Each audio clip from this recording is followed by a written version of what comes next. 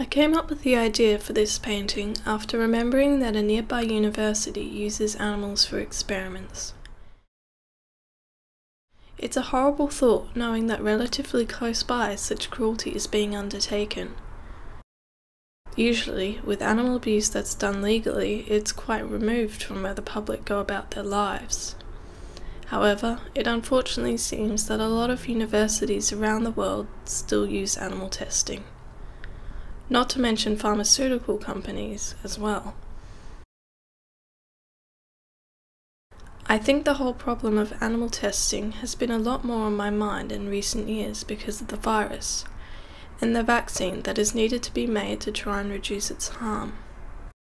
Obviously, such a vaccine is necessary, but the fact that all vaccines are still tested on animals is very disappointing. For our own health and others, we're put in a position where we're forced to indirectly support cruel practices.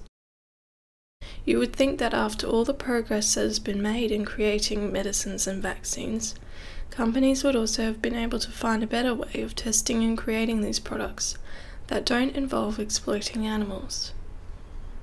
But anyway, this problem is why I wanted to create this painting, and remind people of these hidden beings trapped inside cages, often never to see the light of day.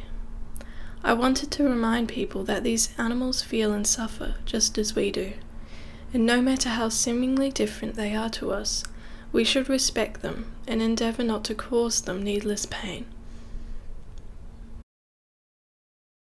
With this painting, you can hopefully see the face of a lab worker reflected in the rat's eyes, and the rat's fear as they anticipate what's about to happen.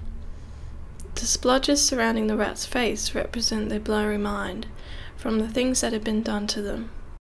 And within these shapes are some of the things the rat has seen.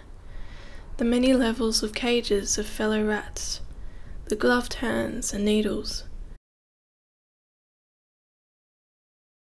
However, I later realised that green wasn't the right colour for these shapes.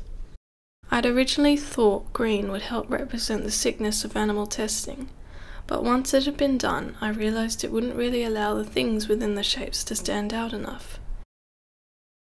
So I changed it to red, which I think helps create a sense of alarm and can represent the blood of all those who've been killed because of animal testing. I think changing the colour to red also helps connect the whole painting together better, as the rat has red in the colour of their ears, eyes and nose.